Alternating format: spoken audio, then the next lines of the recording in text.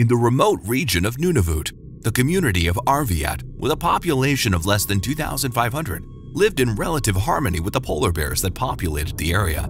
But in July of 2018, tragedy struck. Gibbons, an experienced hunter, decided to take his children fishing in the icy waters of the Arctic. But the scene quickly turned into a blood-curdling nightmare when a polar bear charged towards them. The bear was desperate, driven mad by the shifting climate that had disrupted its feeding patterns and forced it to hunt further inland. Aaron was no match for the creature's raw power and relentless fury. In a matter of moments, the predator crushed his body and devoured him, all while his children watched in horror. Their screams echoed across the frozen tundra, but it was no use. The bear was deaf to their pleas, only interested in its next meal.